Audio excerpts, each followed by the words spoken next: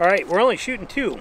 We're getting rid of these. These are out. Why are they out? Because groups are actually bad for you. Let's talk about that and think about it for a minute. Let's actually go down here and let's explain that a little bit for you. Why I've come to the conclusion that groups are not what I want to shoot anymore.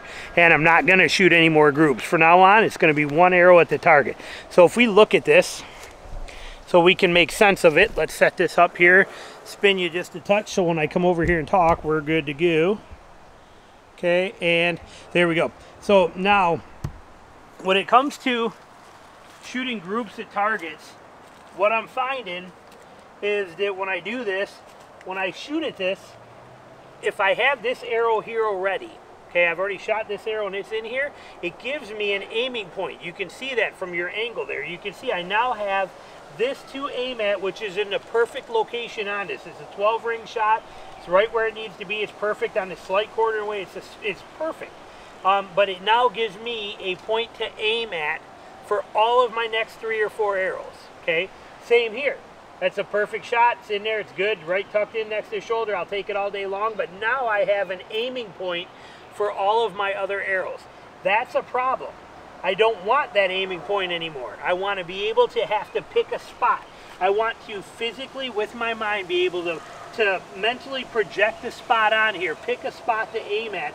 And if I already have this arrow here, I can't do that. If I take and shoot again, I will naturally be drawn to where this is and try to shoot to hit that same thing. And then I end up with, you know, this kind of stuff, which is good, and you feel good because you're shooting good, but every shot after my first one is a problem because of the fact that I have that aiming point on there. So what we want to do is we want to be able to look at that target as an empty target with nothing on it. That way we can pick that spot, pick that location that we want to hit with our eyes, and actually, almost like Superman, just burn a hole.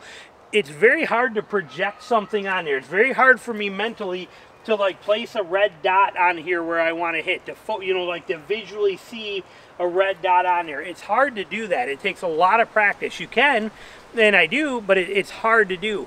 You hear it, pick a spot, pick a spot. Well, on a live animal, there's usually not a spot to pick.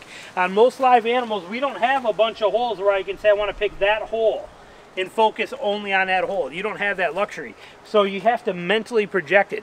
So what I find the best thing to do is, if it is a bare target and I'm there, when I come in to draw, before I draw, I'm looking and I am literally feeling like I'm like Superman would, and I'm projecting with my eyes exactly where, if I had laser eyes, where I'd want to burn a hole through that animal to kill it.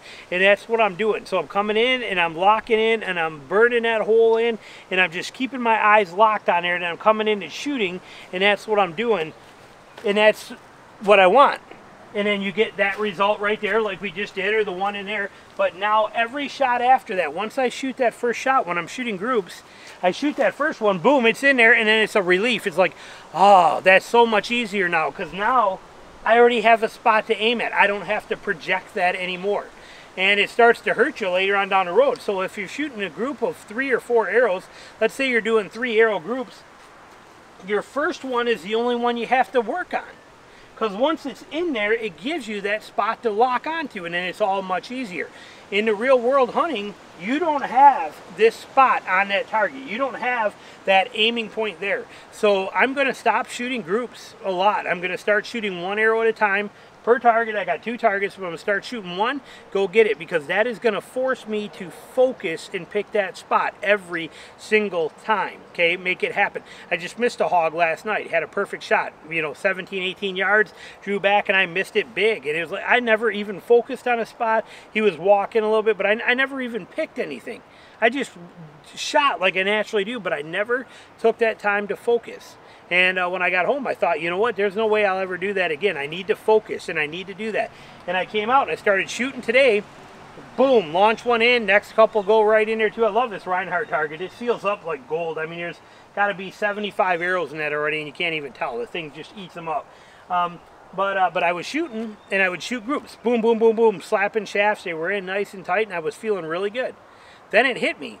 Once my first arrow was in, the rest of it's easy. I have a small, very little aiming point in the perfect spot on that animal to go for, and it defeats the purpose of what I'm trying to do. What I'm trying to do is, on a live animal, project that spot that I want to hit, to focus intently and pick that spot, be able to lock onto it and shoot. So my new rule for myself is no more groups.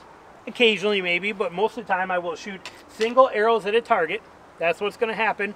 And from now on, when I'm drawing, before I even start my draw process, when I see that animal, my first step must be to lock that spot with my eye, to paint it like you would with laser with your eyes. I will look at nothing else, but it will be to lock that spot, burn a hole in it, come back, lock in, and never let my eyes off that. Burn that spot in, find it, lock it, and just try to melt my eyes right through it before I shoot. And hopefully the combination of that stuff will prevent any of that forgetting to pick a spot, the right way, or not knowing how to pick a spot very well. Usually when people shoot, it's the, you know, when you do your shooting and you're shooting groups, you'll soon realize that if your first arrow is in the right spot, your group is going to be better automatically because you're going to follow that. Even if your first shot is out a little bit, say that much off left or right, your eye now has a spot right to there and you just automatically make the calculations. But trying to do that on a bare animal is very hard to do, on a flat, empty, you know, featureless side of an animal like that, where you know, sometimes you can pick a hair.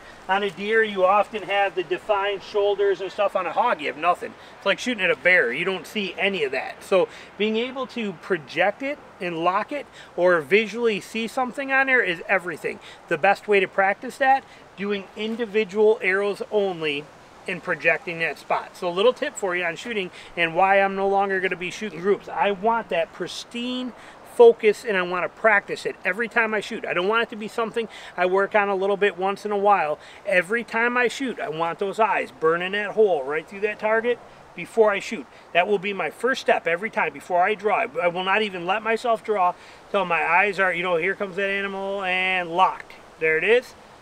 Boom, right there. That's what I'm after. Hope you enjoyed it. Hope it helps you guys out. Thanks for watching.